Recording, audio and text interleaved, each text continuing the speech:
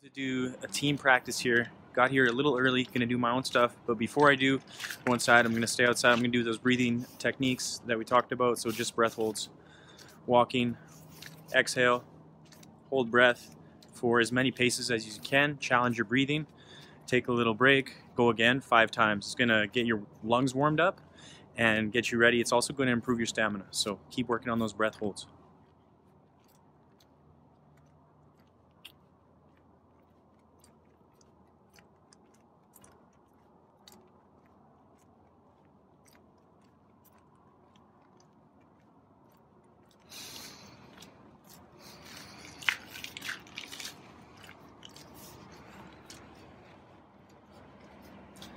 After the breath hold, you want to really focus on staying calm with your breath, not panting, not over breathing. Nasal breathing, keep it going, and really just try to calm your breathing as quickly as possible before you go for the next one. So there, I could have gone a little longer. I just wanted to show you an example. But do those breath holds. You can feel it's challenging your lungs. It's going to improve your stamina. It's going to get you ready to play. Technical session, everyone's favorite. I invited my friend out here. He's a goalkeeper, a friend and a teammate. Asked him if he could come out. You may not have that luxury, but if you do, take benefit, and your friend, your teammate may enjoy getting some extra training and may be happy to come out and join you. So you never know unless you ask. So I do have a big bag of balls here. Honestly, the more balls you can start acquiring, the better for your training. They don't have to be good balls. They can be really poor quality, but more of them is better because you're going to get more repetitions. And more repetitions, if done with quality, means more improvement. So we're lucky we got this great facility here. If you don't have a facility like this, it's not an excuse, okay? You deal with what you have. It is indoor season, and we're very lucky that we have this, so I take advantage when I can. But whether you're playing at the park or you could do this at a wall, stop making excuses. Don't look for reasons why you can't train like this. Just find a way to take these ideas, take these drills, and make your own version of this routine. So here we're working on technique. I'm all about making players who can actually create something in a game. So a lot of us, we can pick up passes and we can keep possession of the ball, but can you score goals? Can you make assists? Can you create chances for your team? And in order to do that, you have to practice in a specific way. So like every workout, we're going to do a warm-up, and I was a little rushed, so I sped through this one, but same warm-up as usual. You can do the leg swings. I missed the rotations on this one, but the downward dog, upward dog, and just take your time. Don't rush. If you need to get there a little earlier to take more time and focus on your warm-up, then I would really recommend you do that. Never neglect the importance. I learned that the hard way. I tore my quad maybe 3 years ago. You may have remembered if you've been watching me for a while, and that was because I didn't have a good warm-up. I just went on the field and played a game because I wanted to play. I wasn't smart, and it ended up being the worst decision because it really held me back for about a year. So take the time, do a proper warm-up. It's going to make you a better athlete in the end. You're getting benefit from these mobility stretches. They're making you more athletic. They're making you less prone to injury.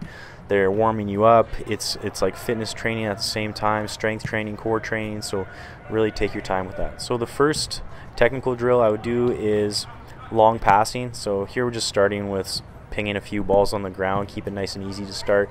Again, you want to ease into it. You don't just want to get super excited and go blasting balls as hard as you can right away. That's how you get injured. But just easing into it with some low passes.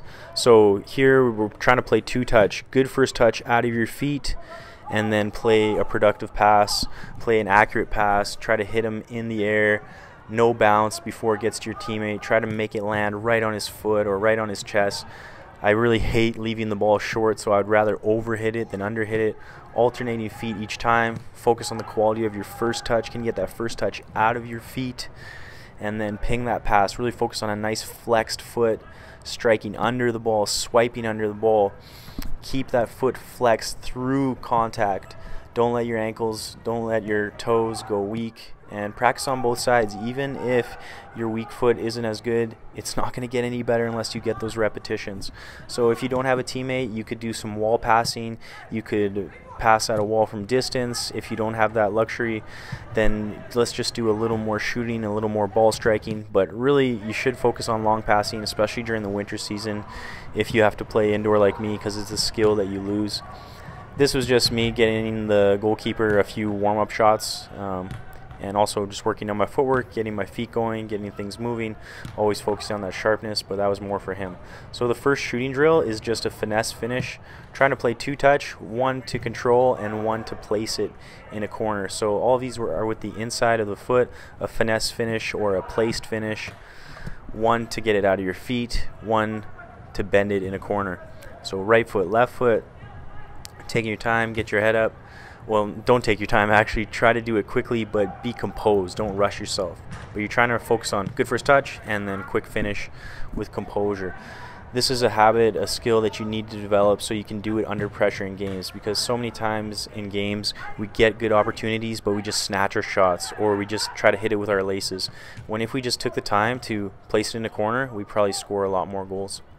The next one is a one-on-one finish with the keeper. So here practicing running with the ball with speed towards the goal and practicing your finishing. Now, if you don't have a goalkeeper, that's fine.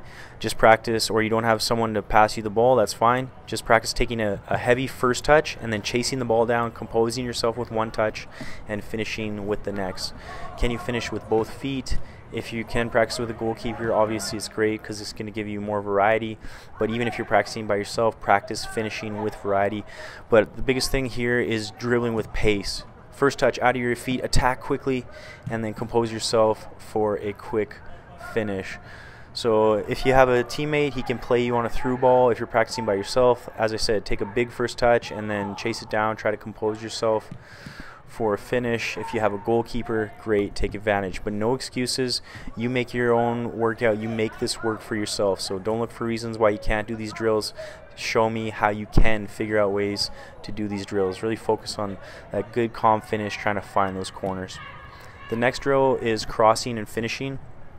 Again, in the winter, it's so important that you practice this, because this was the first time that I had done it in a while, and honestly we were struggling on the quality on both sides, especially with the finishing. It's just a finish you don't